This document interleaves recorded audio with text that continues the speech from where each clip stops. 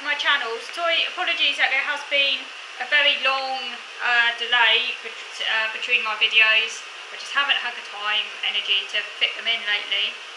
But I thought I would do a video now, carrying on reviewing A History of a Dangerous Emotion, Nostalgia, from where I left off last time. This book's by Agnes Arnold Forster. This carrying on from where I left off last time, and thank you for all your comments, and in due course I will get on to those.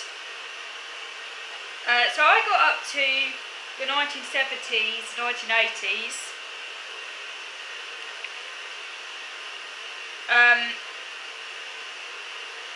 and so in the 1970s and 1980s, to be specific, 1977, a man called David Swerman, who was a psychoanalyst, David Swerman, he resurrected the older version of emotion, the one first described by Klein in the late 19th century. He said, "There is scarcely a person on earth who had never experienced nostalgia. It's a human phenomenon, it's normal, unless it dominated the psychic economy." So in other words, it's actually a perfectly normal feeling to have, and it only becomes a problem if it dominates the psychic economy. He called it a kind of mourning, like a sense of loss for something.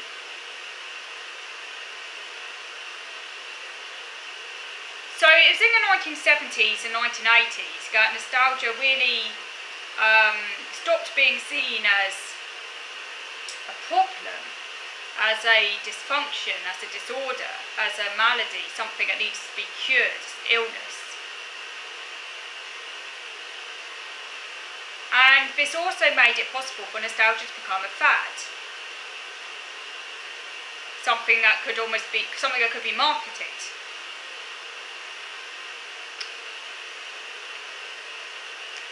Previously, the psychoanalysts who have been forced to flee their homes, escaping isolationist, retrograde and ethno-nationalist regimes, had suspicion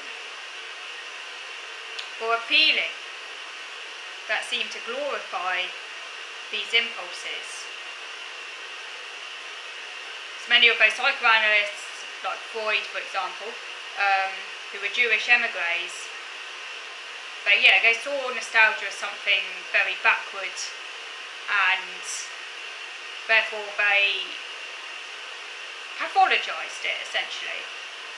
But things changed in the 1970s. People had grown up in a different world, and there was a different set of reflections on the past. There was now a fascination with the so-called good old days. For example, Gatsby clothing styles, films about the olden days. These started around the sort of late 1950s. And many department stores, for example Bloomingdale's in Manhattan, began selling 19th century children's books as well. There was a great sort of fascination with antiques and retro things. So yeah, so nostalgia became increasingly popular after the war, and it became what became to be known as a nostalgia boom.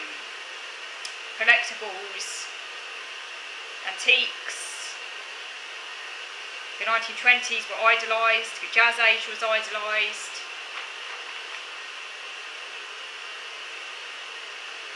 But there was also a pushback against nostalgic narratives, because the current obsession with the past obscured its painful reality for the most part. The Golden Age never existed for the majority of people. And in 1974, Otto L. Betzman published a book called The Good Old Days. They were terrible. They were good only for the privileged few.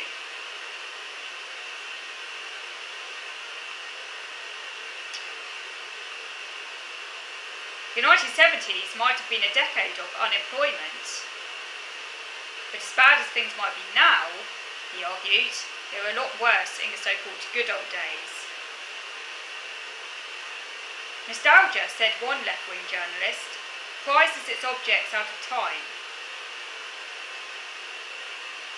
out of history, out of social processes, and it can be a politically conservative act, hankering after a golden age of innocence and joy which never existed.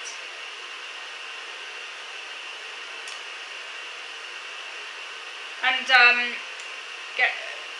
on this kind of very kind of conservative leaning type of nostalgia, there was a widespread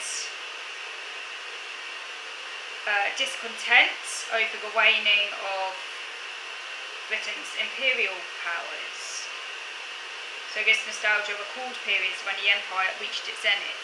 So that was a very, very conservative, kind of reactionary type of nostalgia.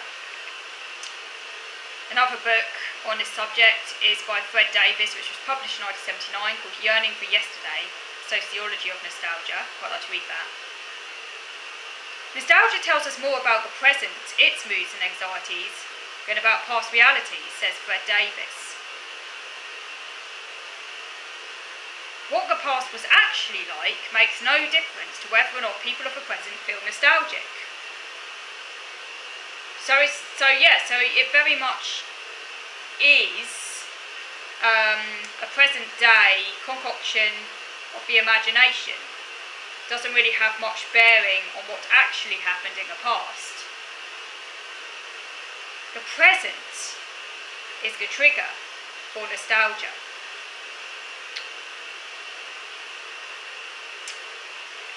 The power of past time periods lay in a way that could be made to contrast with the present. Nostalgia is not mere remembrance or recollection, it's not mere memory. It has to be imbued with special emotional qualities or opportunities for comparison. Only present-day fears or uncertainties could create nostalgia out of the past. For Davis and other social scientists, like Alvin Toffler, nostalgia is a normal psychological reaction triggered by the fear of change. And Toffler wrote a book called Future Shock.